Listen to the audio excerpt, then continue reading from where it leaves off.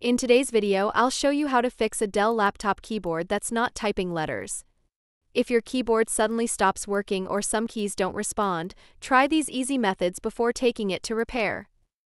Sometimes the keyboard stops typing because sticky keys or filter keys are accidentally turned on.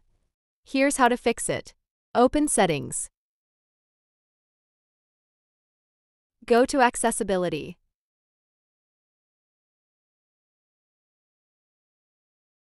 Then go to Keyboard.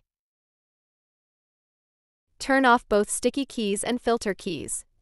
After you disable them, try typing again. For many users, this instantly solves the issue. If the keyboard still doesn't type, it might be a driver problem. Right-click on the Start button and choose Device Manager. Expand the section called Keyboards. Right-click on Standard PS/2 keyboard and select Uninstall device.